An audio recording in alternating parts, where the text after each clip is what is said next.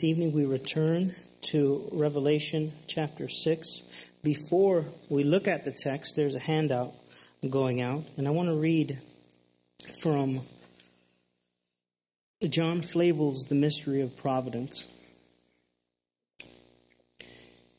If, as we have seen, God performs all things for you, God is to be owned by you in all that befalls you in this world, whether it is in a way of success and comfort or of trouble and affliction.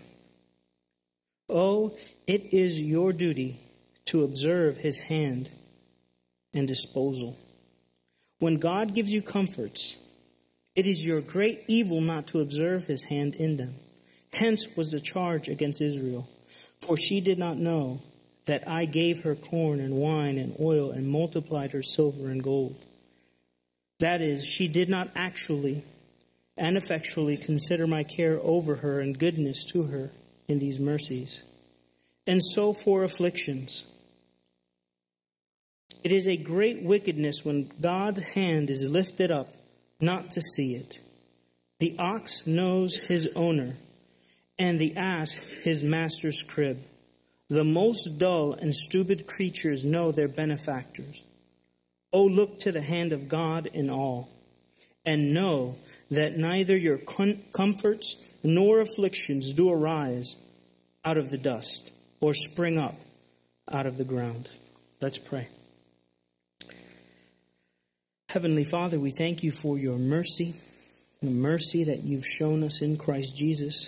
And we pray that this evening, as we look at Revelation chapter 6, that you would give us a discerning eye, that you would help us to see, Lord, your goodness in times of blessing and in times of tribulation.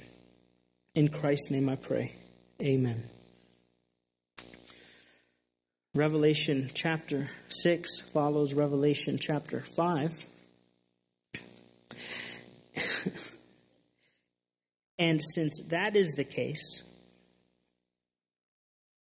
the events of Revelation chapter 6 begin to unfold after the Messiah is enthroned. And the Messiah was enthroned at his ascension. It may seem like a very small thing to consider, but the events that begin to unfold from this point forward in the book of Revelation are governed by Jesus Christ. Look briefly at chapter 6. Now I watched when the Lamb opened one of the 7 seals. And I heard one of the 4 living creatures say with a loud voice like thunder, "Come." And I looked, and behold, a white horse, and its rider had a bow, and a crown was given to him. And he came out conquering and to conquer. Verse 3. And when he opened, verse 5. And when he opened, verse 7. When he opened, verse 9. When he opened, verse 12. When he opened. As the 4 horsemen and the martyrs and the cosmic events that occur in the book of Revelation, and then after what follows the seals, as all of these events unfold, providentially, they are brought upon the earth as a means of blessing and as a means of judgment from the very hand of the risen Lord Jesus. What I want to do first is take a look at the Old Testament so that we can understand the imagery and the judgments in Revelation chapter 6. Because the background for the imagery, particularly of the horsemen, and then the judgments that are coming have been coming upon the earth are being unfolded, we'll see that it's nothing new. And then for the structure of Revelation chapter 6, we'll take a look at the New Testament. So first, let's begin by looking at the imagery. And we'll begin with the book of Zechariah. Look at Zechariah.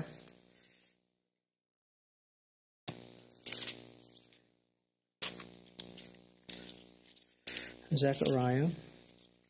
And we're going to take a look at Zechariah chapter 6. So Matthew, Malachi, Zechariah. First, look at chapter 1. Zechariah chapter 1 and beginning at verse 7.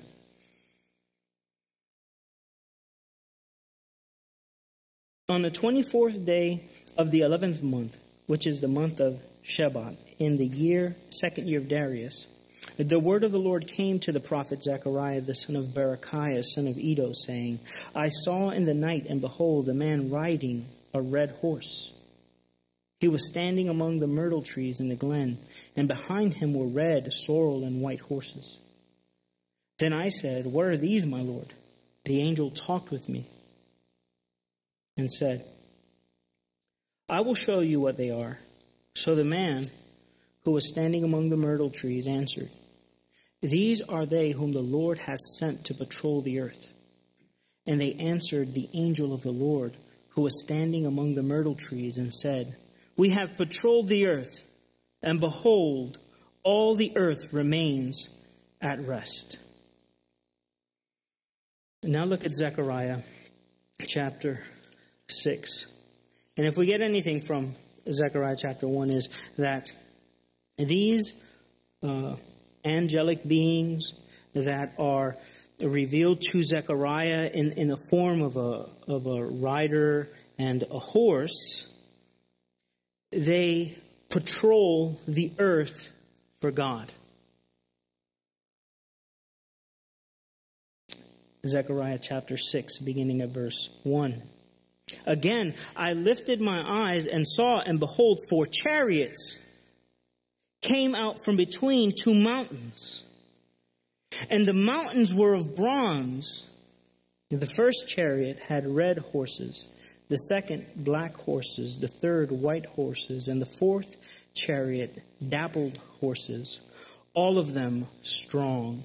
In each instances, there are these 4 sets of horses. Here there are chariots and multiple horses. In chapter 1, there are 4 horses. Here there are these 4 chariots, but the number is 4. The first 4 seals that are broken.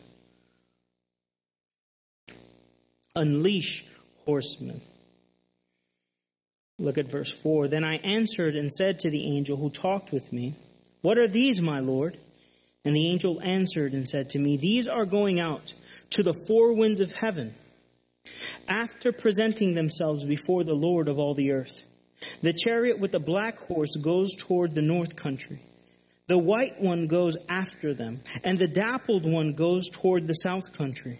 When the strong horses came out, they were impatient to go on and patrol the earth. And he said, Go, patrol the earth. So they patrolled the earth. Then he cried to me, Behold, those who go toward the north country have set my spirit at rest in the north country.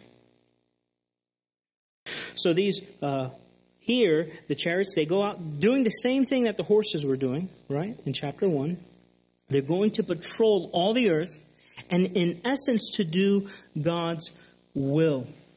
Here the passage says, cause my spirit to rest. Some versions say something to the effect that they have dissuaded the wrath of God by their going out. These horses are sent out into all the earth to do God's will. And here in particular, in verse 8, you see the statement, he cried out, Behold, those who go toward the north country, the chariots have set my spirit at rest in the north. More than likely what this is a reference to the Persian conquest of Babylon.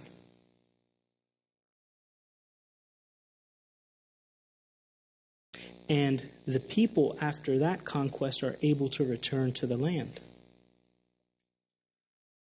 Now, the same way that the angels functioned in Daniel, remember Daniel's praying, angel comes to him, he says, sorry, I was delayed, I was doing battle with the prince of Persia. And then he says, after I leave, I'm going to do battle with the prince of Greece. These angelic beings are revealed to Zechariah as chariots with horses and riders with horses are sent out throughout all the earth to bring about peace in such a way as to bring pleasure to God. So, this is where the imagery of horsemen comes from. And this is going to come up in Revelation chapter 6. Now, the judgments themselves are taken from two places. Look at Ezekiel chapter 14. In Ezekiel chapter 14, Ezekiel is one of the major prophets. So right before Daniel, you have Ezekiel. If you find Lamentations or Jeremiah, it went too far.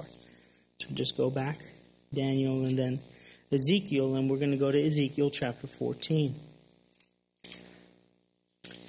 And in Ezekiel chapter 14,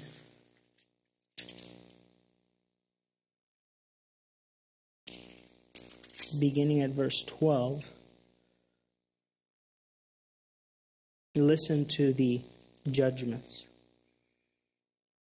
And the word of the Lord came to me, Son of man, when a land sins against me by acting faithlessly, and I stretch out my hand against it, and break its supply of bread, and send famine upon it, and cut off from it man and beast, even if these three men, Noah, Daniel, and Job, were in it, they would deliver but their own lives by their righteousness, declares the Lord God.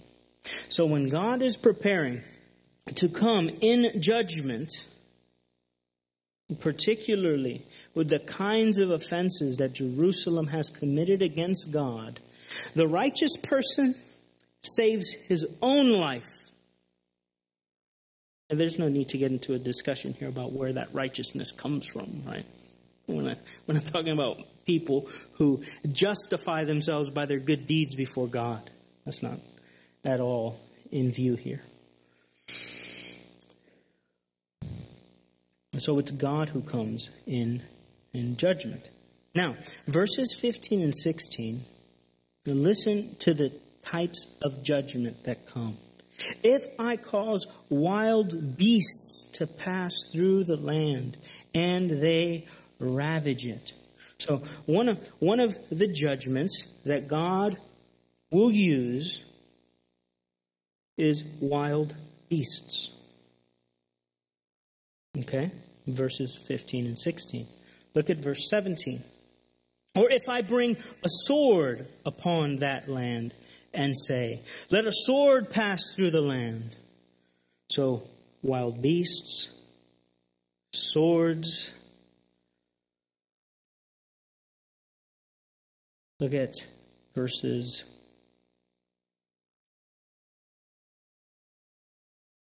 19 through 20 is plagues or pestilence. Or if I send a pestilence into that land and pour out my wrath upon it with blood. So God uses wild beasts. He uses the sword. He uses plagues. Now look at verse 21. For thus says the Lord God, how much more when I send upon Jerusalem my 4 disastrous acts of judgment, sword, famine, wild beast, pestilence, to cut off from it man and beast. Now this is what God does. This is the way that God brings about judgment. Sword, famine, wild beast, pestilence. And he uses these to cut off. And the my four disasters literally are my four evils.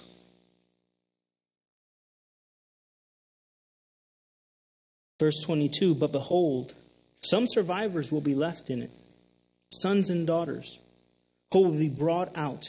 Behold, when they come out to you, and you see their ways and their deeds, you will be consoled for the disaster that I have brought upon Jerusalem, for all that I have brought upon it.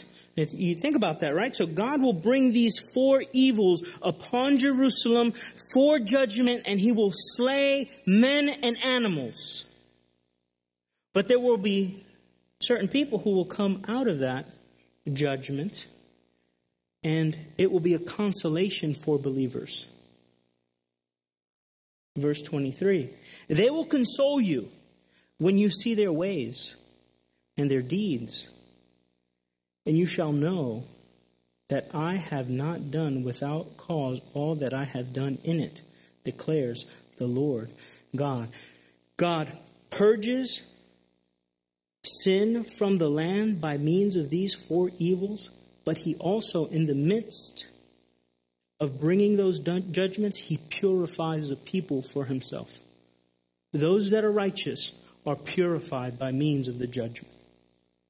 God does not bring the judgments upon his people to punish them, but to purify them. And all of these judgments, really, they find their background in Leviticus chapter 26, verses 18 through 28, and where you have the covenant curses. And we're not going to, for the sake of time, what time is it? We're not going to read those verses, but let me just walk through the sections for you. In 19 through 20, you have crop failure and drought. In essence, famine. There's famine because of covenant breaking. In verse 22, beasts of the field again. In verses 25 through 26, sword, death, famine. And this is from Leviticus 26. Verses 29 through 33, desolation and the sword. So God uses these judgments to accomplish his will. And if we take into account Zechariah and, of course, Daniel, some of this is done by means of angelic beings. However it is that works, God doesn't tell us. Right? He doesn't say that they cause hurricanes by flapping their wings. We're not told, right? But we are told that they are ministering spirits. And yes, they minister to us, but first and foremost, they serve God and do his will. And part of accomplishing his will is bringing about these calamities. Now and this is something that we have to sort of wrap our brains around, right? God has always been in charge this way, right? He is the sovereign of all the universe.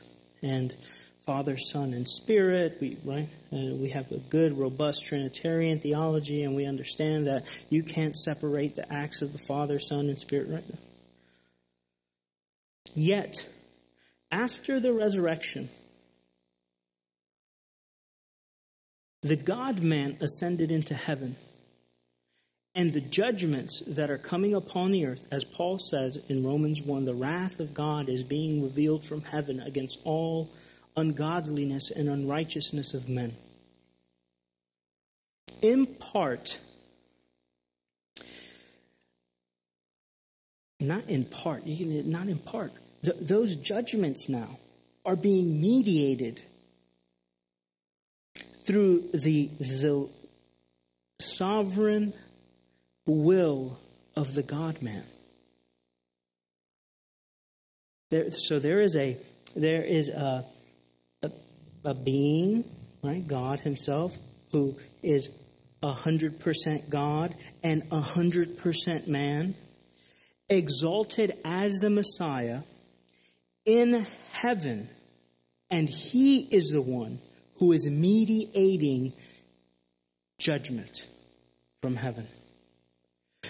Before the resurrection, God was doing that, right? And it's not that God is not doing it anymore. But what Revelation highlights specifically is that the God-man now does it. Before the incarnation, he was a spirit. He didn't have a body like men. After the incarnation, he forever has a body like men, now glorified. And consider this, that the one who is seated on the throne suffered at the hands of sinners. According to Psalm chapter 2, he heard them say, let us break the bonds that God has on us. Let's take advantage. The vineyard owner's son is here. Let's crucify him. Let's hang him on a cross.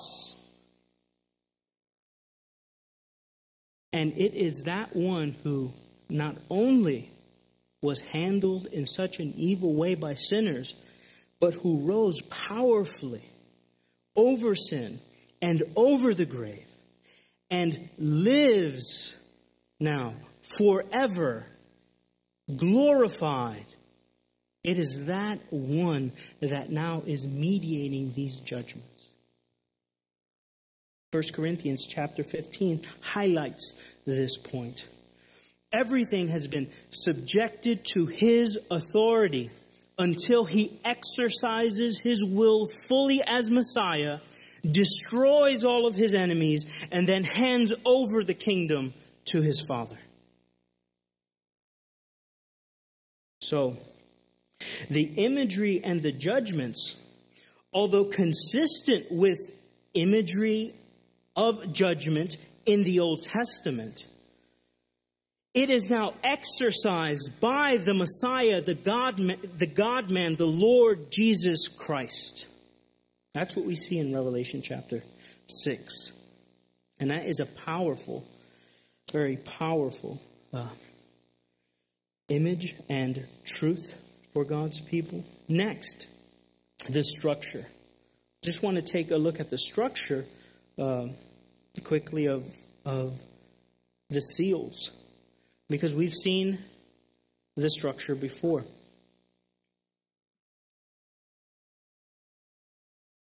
And if you flip over your page, really the New Testament background, there are a lot of texts. So when Paul speaks in, for example, look at 1 Timothy. If you look at 1 Timothy chapter 3, for example, Paul makes these kinds of statements. Chapter 4, 1 Timothy 4. Paul makes these kind of statements. Now the Spirit expressly says that in the latter times, some will depart from the faith by devoting themselves to deceitful spirits and the teachings of demons. And again in 2 Timothy chapter 3. 2 Timothy chapter 3. But understand this, that in the last days there will come times of difficulty. For people will be lovers of self, lovers of money, proud, arrogant, abusive, disobedient to their parents, ungrateful, unholy, heartless, unappeasable, slanderous, without self-control, brutal, not loving, treacherous, reckless, swollen with conceit, lovers of pleasure rather than lovers of God, having the appearance of godliness but denying its power. So there are a lot of texts in the New Testament that speak about the nature of the last days, days that we now live in, according to the author to the book of Hebrews, he says that in these last days, God has spoken to us through his Son. So those are the days that we live in. And the New Testament has a lot to say about those days. But particularly when we're talking about the structure of Revelation chapter 6, verses 12 through 17, the structure is primarily taken from the Olivet Discourse. So there you have Luke chapter 21 laid out in comparison with the seals. Now, granted, I think that there's more flexibility sort of than a chart can provide. And as we work through chapter 6, we'll see that. But I think it's a fair representation there of how the Olivet Discourse, in essence, lays out the structure for the judgments. So you have, in Revelation chapter 6, verses 12 through 17, you have wars, famine, pestilence, persecution, wild beasts, and cosmic disturbances, or cosmic disturbance. And in Matthew, Mark, and Luke's description of the Olivet Discourse, they have all of these. Wild beasts is missing from the Olivet Discourse. Pestilence is missing from Matthew and Mark.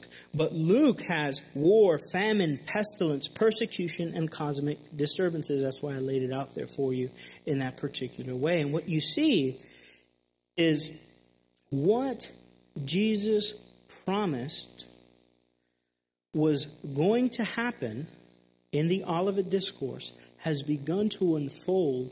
And it began to unfold. If you think about some of the statements Jesus makes. For example, if we go down to, I believe it's verse 12 in Luke chapter 21. But before all these things,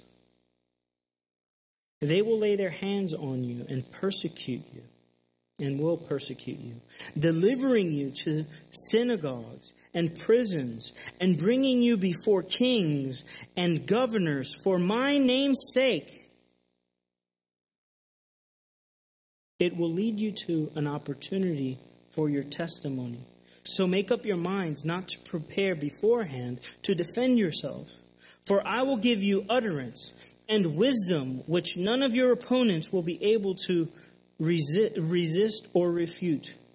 But you will be betrayed even by parents and brothers and relatives and friends, and they will put some of you to death. But look at what he says in verse 17. And you will be hated by all because of my name. Verse 18. Yet not a hair of your head will perish. You ever thought about that? He says they can kill you. Not a hair of your head will perish. You'll be fine. Right?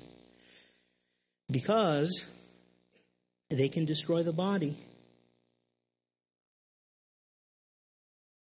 But God is the one who can destroy both soul and body in unquenchable fire. They can't do that. But these events, if you just read the book of Acts, already began to occur after the resurrection. You see? So you see how one of the important things to remember is that the book of Revelation is not primarily written to Americans 2,000 years after the cross, but it's written to specific churches in Asia Minor. And historical events that preceded the writing and will come shortly after, or maybe that are occurring at that very point in history, John addresses them. Now, it doesn't mean that those historical events that are passed to us lock in what the text means. No, because as the Olivet Discourse speaks of historical events that occur during the life of the apostles up to the destruction of the temple, there's also pointers and references towards the future. And Revelation chapter 6 functions in the very same way. So the basic structure and outline, you have that on your handout. So I won't walk through that handout point by point. You have it there to look at. So here, as we go back to Revelation chapter 6, we've already been doing this for a half an hour. So I get to preach Revelation chapter 6 next week. But I think it's helpful, right, to have that background.